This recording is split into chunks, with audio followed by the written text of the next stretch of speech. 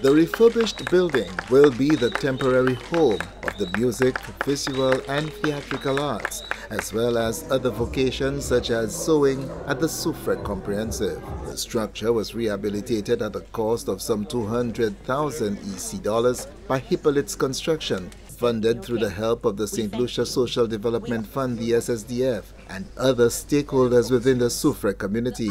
Principal of the Soufriere Comprehensive Secondary School, Crescentia Combi, expressed the school's gratitude to government for delivering the wing as promised. She said the initiative, which came about through much lobbying, will be extremely beneficial to the technical and vocational curriculum and activities of the institution.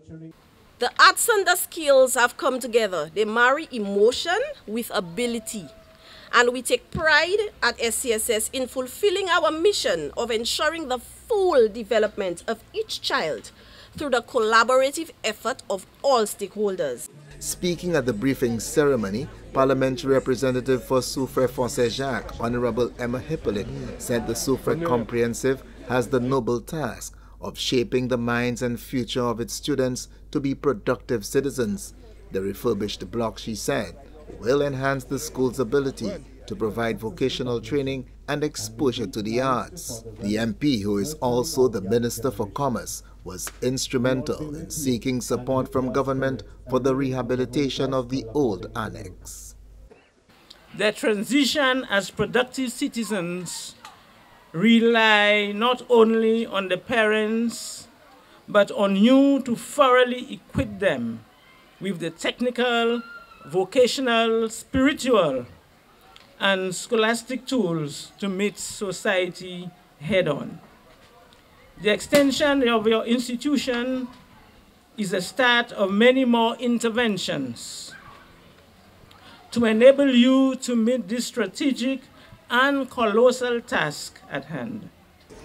Education Minister Honorable Sean Edward said the rehabilitation of the wing is just a small part of the wider plans by government in its overall thrust to rehabilitate school plant on the island. However, the minister said the program that is essential to achieve this goal will require construction work during the school year and not just the periods when school is out. So in the next few weeks and months, you will see students being asked to coexist with contractors, with carpenters and construction workers. This is the only way we can do it. We have 3 windows of free breaks in the school year. You break for Christmas for roughly 2 weeks. At Easter time, you break for another 2 weeks. And during what we call the summer break, you have a period of about 7 weeks. Those windows do not give you sufficient time to execute the programs that you want.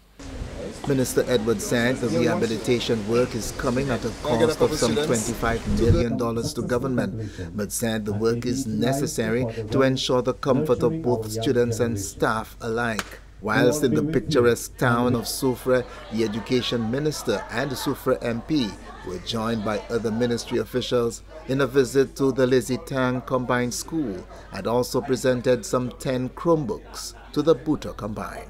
From the Communications Unit of the Department of Education, Innovation and Vocational Training, I am Satney reporting.